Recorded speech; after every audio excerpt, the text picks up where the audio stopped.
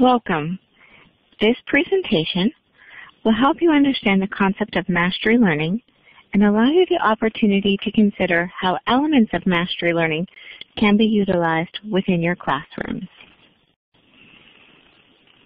This brief presentation will review the following topics: time-based learning versus mastery learning, defining mastery learning, goals of mastery learning, and elements of mastery learning.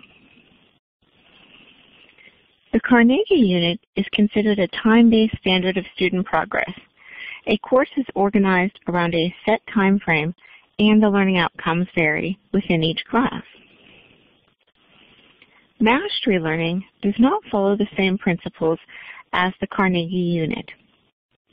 In mastery learning, students master one learning objective before moving on to an additional objective with the help of differentiated instructional supports and supplemental resources to help them learn the objectives.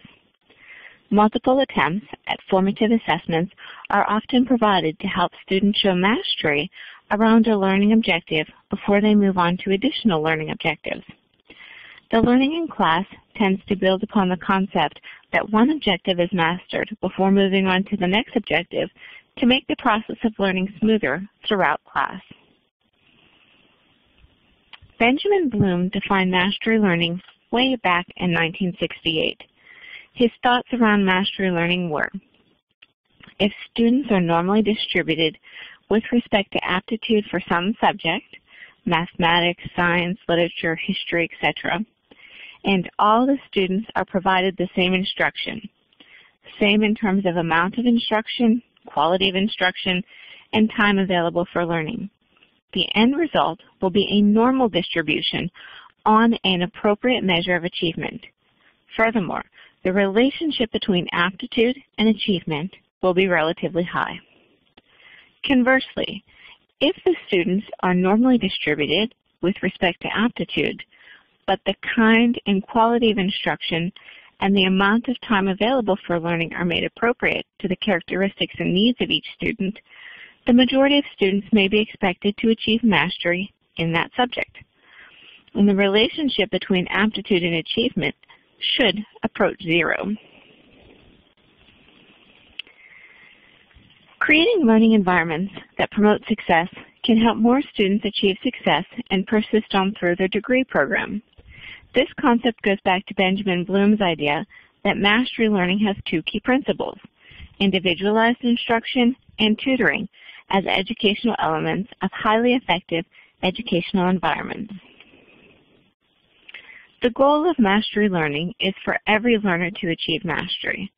This means that the amount of learning is constant, students are not left behind, and corrective opportunities are provided to help everyone achieve mastery on a learning objective.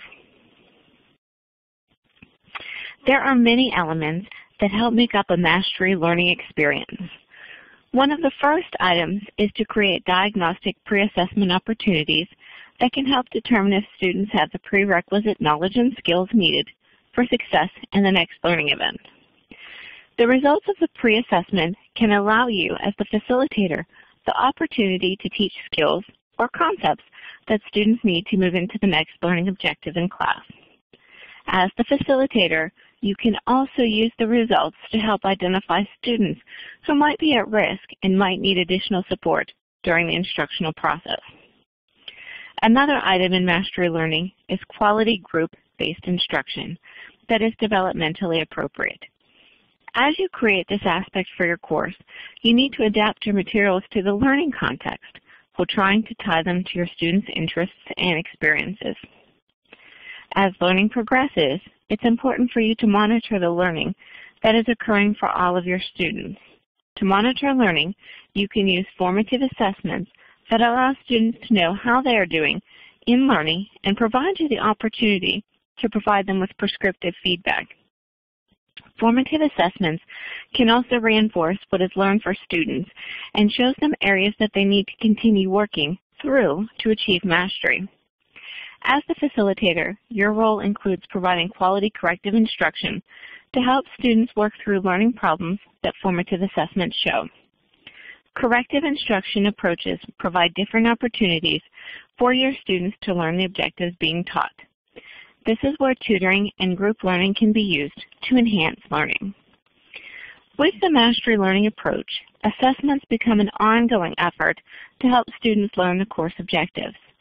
After students work through corrective activities, they are given the opportunities to take a second parallel formative assessment to see if they are able to demonstrate mastery and experience success in the learning process. Mastery Learning also provides additional activities to enrich the learning experience for those who have mastered the learning objectives and might not need corrective instruction. Learners can explore topics into greater depth when the topics interest them that go beyond the established curriculum. It is important to develop valuable learning experiences that enrich the learning experience for students so that they don't feel that enrichment is just busy work. This presentation has been an overview of Mastery Learning and how this method has the potential to enhance student success and learning in your classroom. Mastery Learning provides opportunities for students to enrich their learning processes while expanding learning that grows with their interests and ability to build upon concepts being learned. Please use the following references to help continue your learning around Mastery Learning concepts.